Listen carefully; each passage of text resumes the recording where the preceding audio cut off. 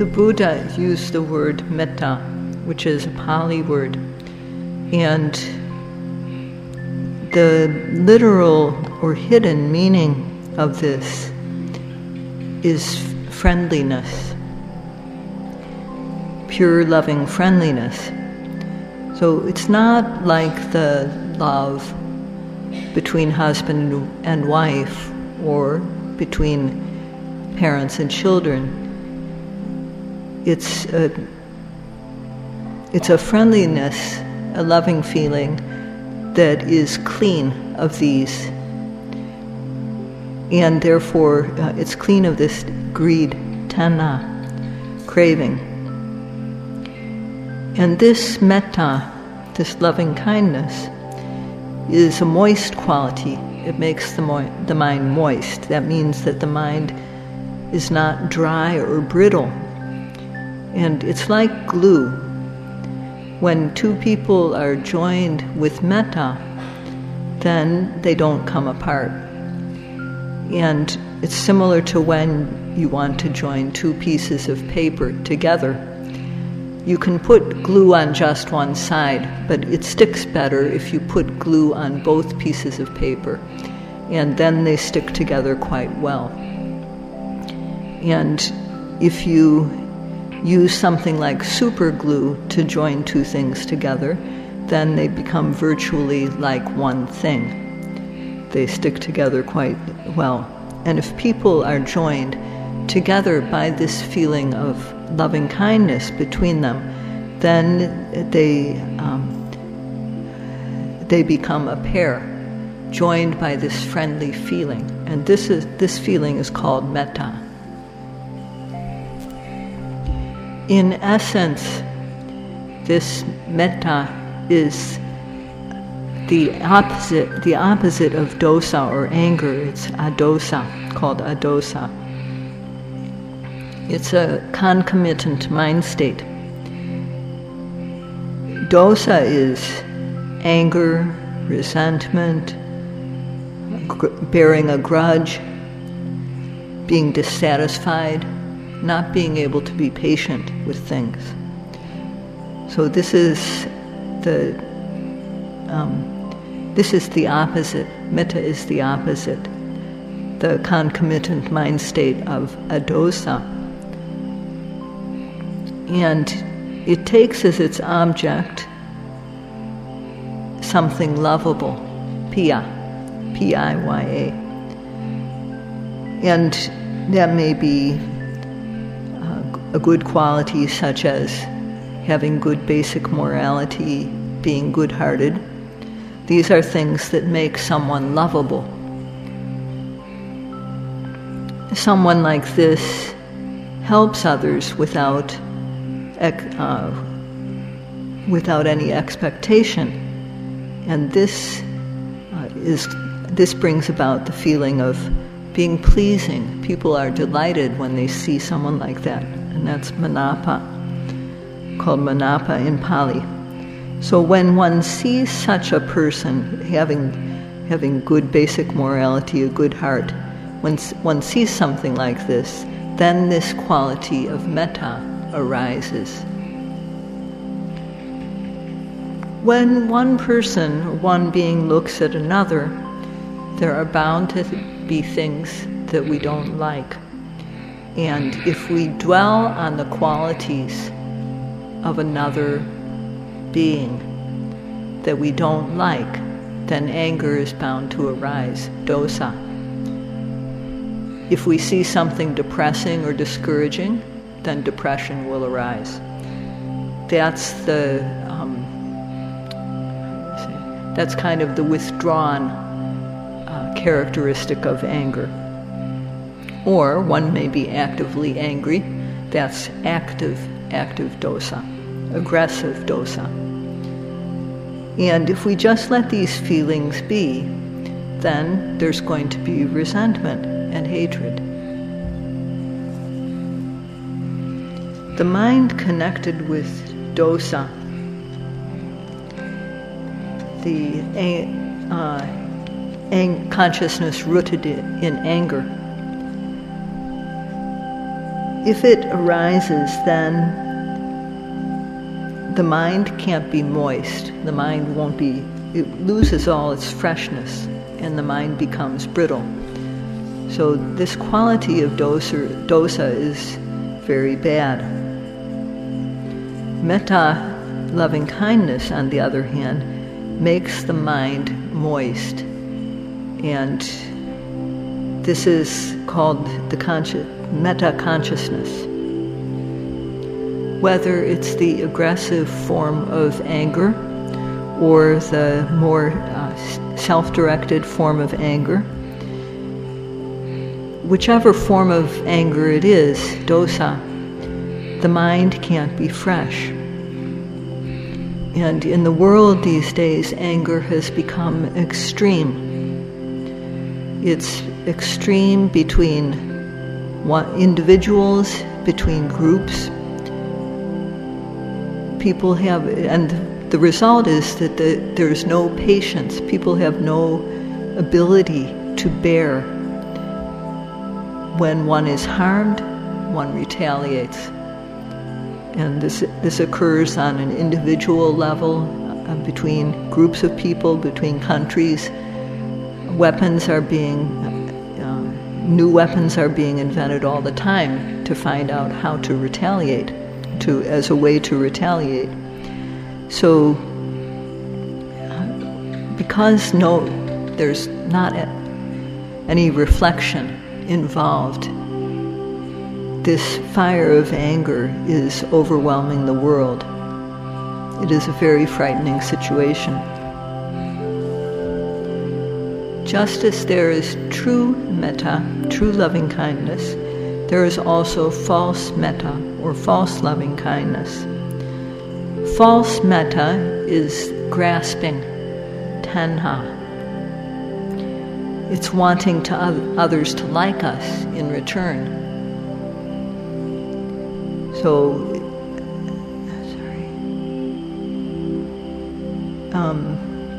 it's like the love that happens between sweethearts. One person wants the other to like them, or between husband and wife, or between parents and children. Parents take care of their children because they want the children's love, and children in return want their parents to love them. And both sides in all these pairs behave with that in mind. It goes both ways. So, of course, there is some moisture involved in this type of craving, grasping, but it's the moisture of tanha, or craving. So, because love is involved, this is called false metta. And this false metta is not needed at all during the meditation practice. What is needed during meditation practice is true metta, which wants what is good for others. In the text, this type of love between husband, wife, and so on is called gehasita pema. It's love that is based on dwelling together. And in essence, one loves the other person because they see that they can get something out of it. One is looking at what one gets for oneself in these types of relationships. And this can be destructive. Take, for example, a young man talks to a young woman because he wants her to like him, but she doesn't like him, and then he wants to kill her. So this can happen between husband and wife, it can happen between friends, it can happen anywhere that two people are looking at what can they get out of the relationship. So what happens is that when we don't get what we want, then we become enemies. And this happens all over. This is very prevalent, very widespread in the world. with metta, there's not a single bit of self-interest. One is wanting the other person to be well, to be free of distress, free of mental suffering, free of physical distress, to be able to be at ease in all ways. This is true metta. So this metta, as just described, is a wholesome consciousness, kusala citta. And in arahants, it's functional consciousness, or kiriya citta. So metta can arise as either wholesome or as a functional mind, consciousness. The type of love that is caught up in craving or tanha is unwholesome, akusala. And these days, mostly, this is what is found in the world, this type of gehasita, pema, the love that people feel as they dwell together in a house. So, for most people, this is all that they find in life. For those who want to develop true metta, they should understand its essence. There are two ways to develop metta.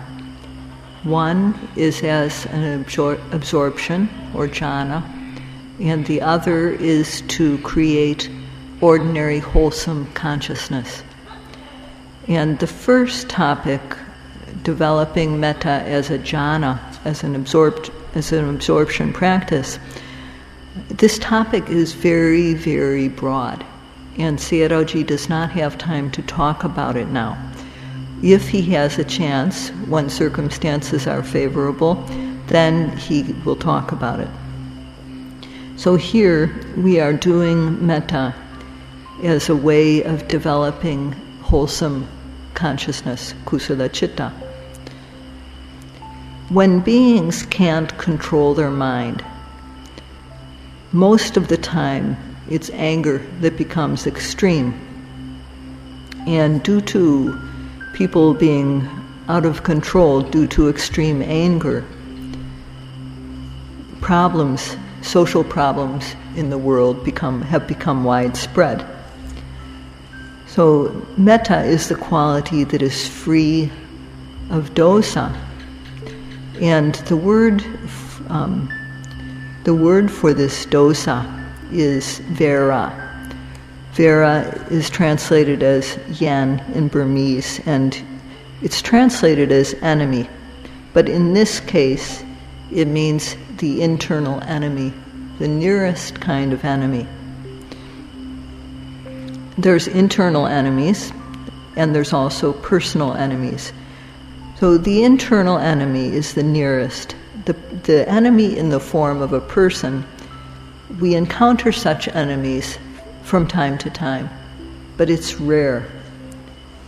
So there's akusala vera, and this is the consciousness that is rooted in anger or dosa.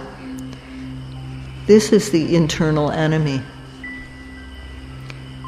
And there's also pugala vera, the enemy in the form of a person or being. This enemy is far from us, and we can see this enemy and avoid it. So the unwholesome consciousness rooted in anger and other akusala consciousness, other unwholesome mind states, these are the internal enemy. They are the nearest enemy that we face. So vera is, in terms of akusala vera, lobha, greed, is also an internal enemy. If our greed is extreme, then the internal enemy assaults us. If there's dissatisfaction, then that's the internal enemy of dosa, or anger, assaulting us, rising up. And There's also not knowing, confusion. Delusion or moha can also is also involved as an akusala vera. It can also lead us to do unwholesomeness. So lobha, dosa, moha, greed, hatred, and delusion are the internal enemies, and as well as the consciousness that occurs together with these mind states. And if we just let the mind go, then sometimes there will be anger, and it can become extreme. Sometimes there will be greed, and it can become extreme. All the time there will be confusion. So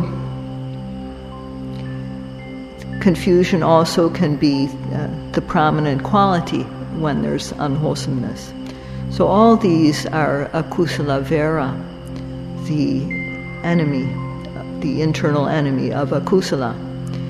These are also called kilesa vera, and this is the nearest enemy that we face.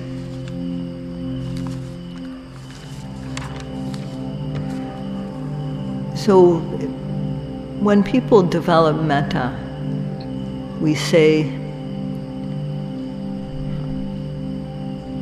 may they be free of the enemy, may they be free of enemies, or may they be free of danger.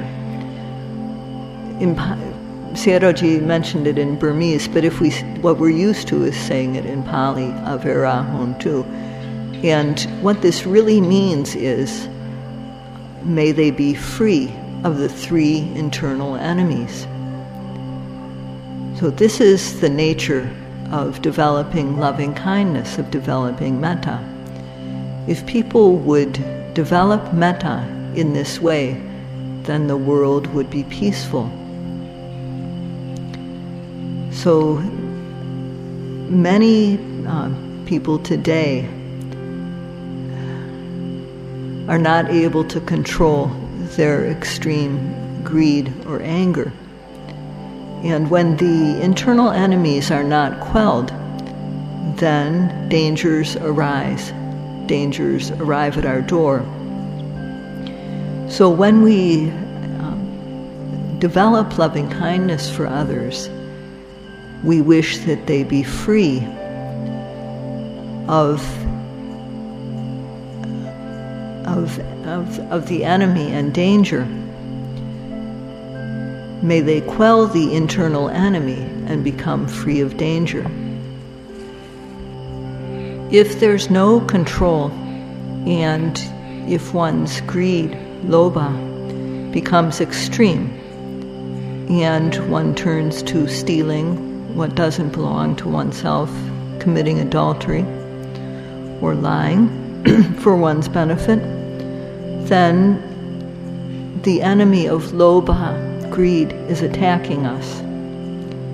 And some people think that this is good. They think that such feelings should be encouraged. But if lobha, greed, becomes extreme, and one goes to the extent of acting upon it, this is encouraging the enemy. When people can't control their mind and anger becomes extreme, people go to the extent of killing another or harming, committing all sorts of wrongdoing, lying out of anger.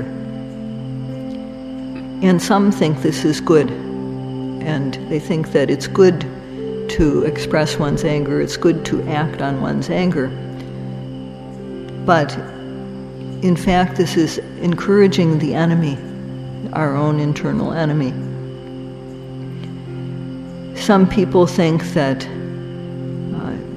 it doesn't matter if you do right or wrong, and because of this confusion about what is not being clear about what is good and what is not good, people do all sorts of things that are not suitable.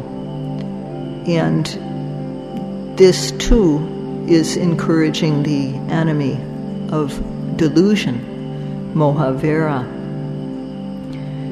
So these enemies, because people encourage these enemies, because these enemies haven't been quelled, these enemies cause problems for individuals and they cause social problems. So because these enemies of lobha, dosa, and moha are rising up in individuals, social problems are created. And in the world, these problems are very difficult to solve. In essence, if one doesn't keep the 5 precepts, then enemies multiply. And if one keeps the 5 precepts, then the enemies are quelled. Because if one doesn't keep the 5 precepts and harms others, there are few in the world who would not retaliate. So when one has internal enemies, one is also bound to have enemies in the form of people, pugala vera. When we develop metta, we express the wish, we develop the wish that the person be free of these enemies. May they be free of the internal enemies and thus be free of danger. Because the internal enemy is not quelled, is not put down, then enemy in the forms of persons or beings arise, and problems come up and they surround one. So one who is surrounded by these problems, looking at one's life, looking at the wrong one has done, one blames oneself, one starts to criticize oneself, saying to oneself, what I did was bad, what I did was low and base. So this is called attanuvada bhya, the danger of self-blame. And further, those around us also will criticize us when we've committed wrong. And so this is called paranuvada bhya, the danger of blame by others. Furthermore, laws are established, and when we break those laws, then the relevant authority will punish us. And this is called danda bhya, the danger of punishment. Furthermore, in committing misdeeds, our intention is low and base. Our cetana is base. And that makes our life, in our present lifetime, it makes our life low level. And the next life is also going to be low level because of this cetana, most likely. So these 4 dangers come into one's life when we are not able to quell or put down the internal enemies. But if we're able to quell the internal enemies, the akusala, then these dangers won't arrive. So when we develop metta, we say avera hontu. And this means, if we take it in terms of the explanation that we've just heard, this means that may beings be free of the internal enemy. May they be free of enemies and dangers.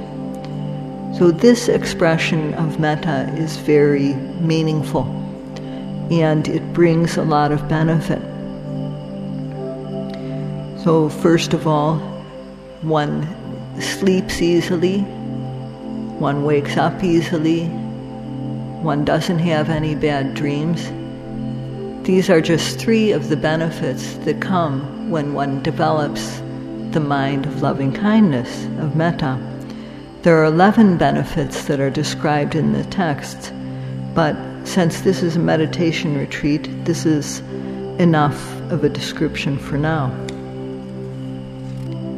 So, if one, just as we wish for others, if one also is free of the internal enemies and free of, therefore, of the external enemies, not committing any misdeeds, one doesn't make enemies, and therefore dangers don't arrive. So such a one is free of mental distress and free of physical distress. Because of quelling the internal enemy, mental and physical well-being arise. So for us to have mental and physical well-being, the most important thing is to quell or put down the internal enemy, and that means to keep sila. That means to keep our 8 precepts, if we are 8 precepts yogis. If we're monks, that means to keep the vinaya purely. Whatever our sila is, we have to keep it purely, and then the internal enemy will be quelled, under control. So because people aren't able to keep sila, then enemies abound. But when we can keep our sila, then we have well-being. We have peace of mind, and we also have physical well-being. But so this is what we wish for people. We wish that they be free of the internal enemies, be free of mental suffering and physical distress. And there's one more thing, which is that since we can't live without food, clothing, and so on, we also make the wish that all beings be able to take care of themselves easily. May they be able to manage their lives easily.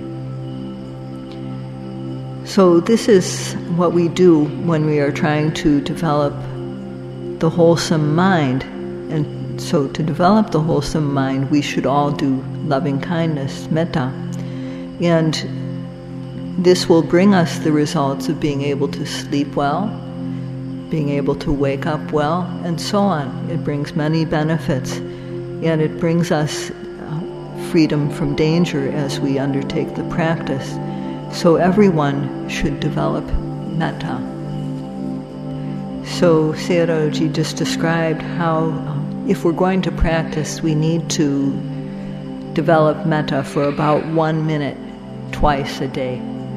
Once in the morning and once in the evening. And Sayadaw just recited the Pali. We all have it in our books. So in English that would be, may all beings be free of enemies and danger. May all beings be free of mental suffering. May all beings be free of physical distress. May all beings be able to take care of themselves happily.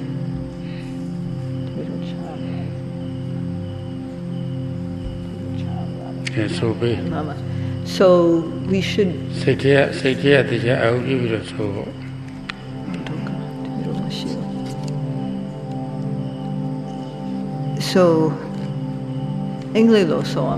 Pali.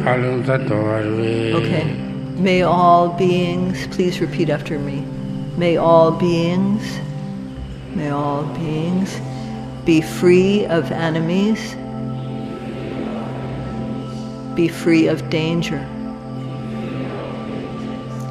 May all beings be free of mental distress. May all beings be free of physical distress. May all beings be able to take care of themselves easily. So, if we develop metta like this, wishing that all beings be free of the internal enemy, be free of mental suffering, physical distress, be able to care for themselves happily, it's not possible that all beings are going to experience this result. Because all beings go according to their own karma. So, what is important about doing this is that in one's own being, to quell the internal enemy of greed, hatred, and delusion.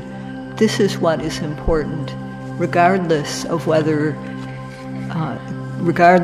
happens when we send our loving kindness. We shouldn't think that, if we aren't able to bring about this result in all beings, what's the use? Why are we doing this loving kindness? Don't think that it doesn't matter, because when one does this loving kindness meditation, this metta, one is free of the wild mind. And this is very important. So today Sayadaw has concluded speaking about metta, loving kindness, and tomorrow he's going to speak about the remaining 2 protective meditations. May all beings, may all of us develop loving kindness, and may this quality overwhelm the world so that the number of people who have quelled the internal enemy increase, and may the world become peaceful in this way. Sayadaw urges us to undertake this seriously.